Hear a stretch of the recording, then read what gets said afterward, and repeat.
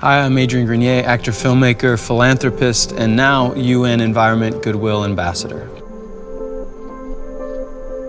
An estimated 135 million pounds of cigarette butts were dumped into the US environment, and more than 1 million of those were removed from California beaches and inland waterways. California spends over $41 million annually on waste cleanup, and millions of that go to litter removal of cigarette butts. Your money allocated towards cigarette cleanup.